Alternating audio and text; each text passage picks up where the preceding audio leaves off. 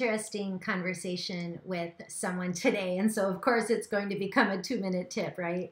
Talking with someone today, we had been through his presentation last week. So this week we had a feedback call.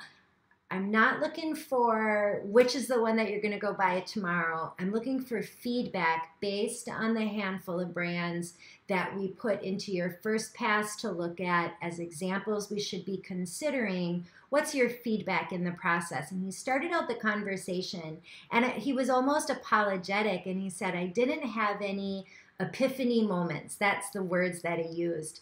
None of them jumped through the computer and said, this is the one for me.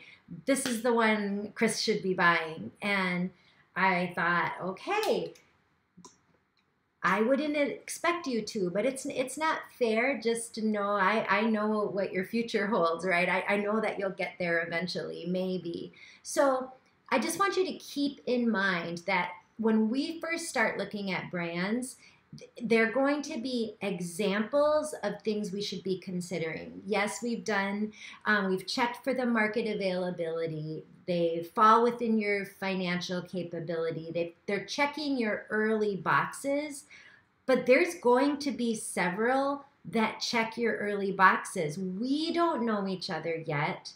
You don't know enough about the industry, even about the franchise space yet, to make any sort of concrete decision on what direction you should go.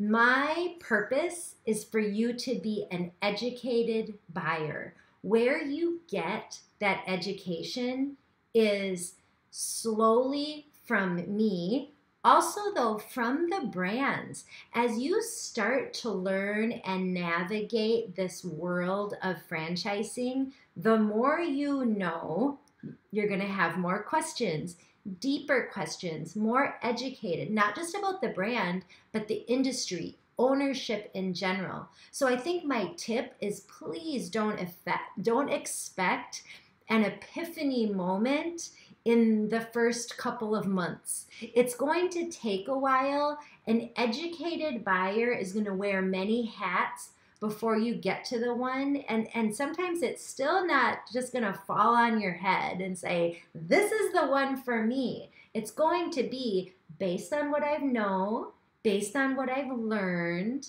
and what I understand about this business. It's going to clear and become more clear which is the brand that's going to be the best one for you. I hope that helps. No epiphanies in the first couple of months.